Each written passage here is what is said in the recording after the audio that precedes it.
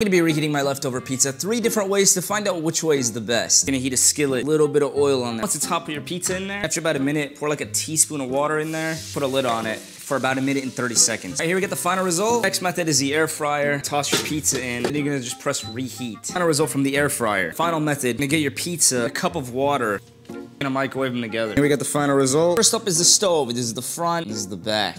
That's pretty good, man. See, I think that this tastes better than when I first got it. Back is crispy, top is melted. Here we have the air fried pizza. This is the back.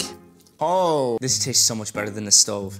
So much better than the stove. Bottom is also crispy, top is melted, and I don't know what it is, it just tastes better. We got the microwave. Here's the front, and here's the back. A cup of water helps a little bit, but it still just tastes like microwave pizza. Really nothing special. Out of all 3 of these, the air fry method is for sure the best way. It tastes better and it's so much easier. I mean, you literally just throw it in, push reheat, go do some push-ups, go on a jog. I don't know, do whatever you want for like 5 minutes and then you get great tasting pizza.